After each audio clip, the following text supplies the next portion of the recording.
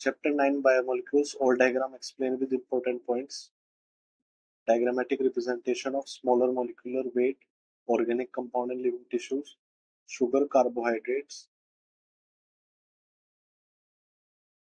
Next है amino acids.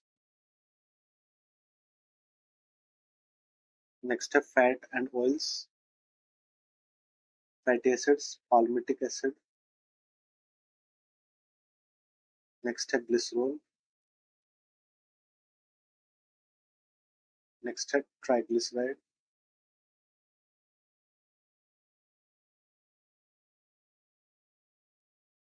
Next है cholesterol.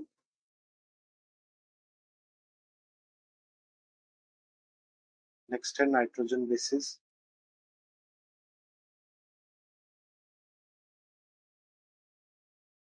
Next है nucleosides.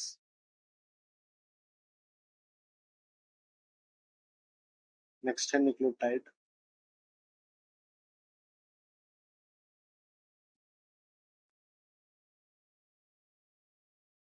Diagrammatic representation of a portion of glycogen.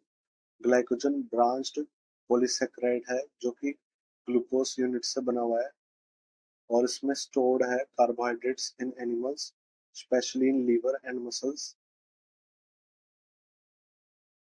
Next है various levels of protein structure, primary structure, secondary structure, tertiary structure और quaternary structure.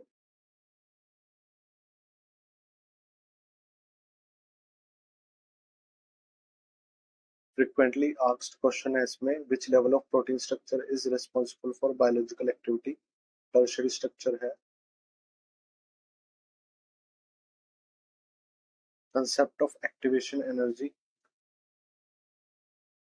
Red curve reaction without enzyme है और high activation energy को denote करता है.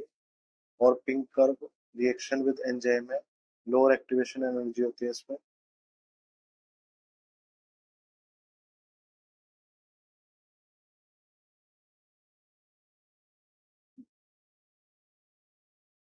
Effect of changes in pH, temperature, concentration of substrate on enzyme activity.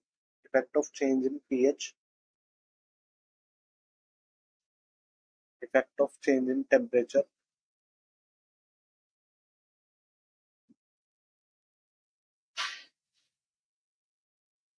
Effect of change in concentration of substrate on enzyme activity. Thank you, like and subscribe अगर ये helpful रही.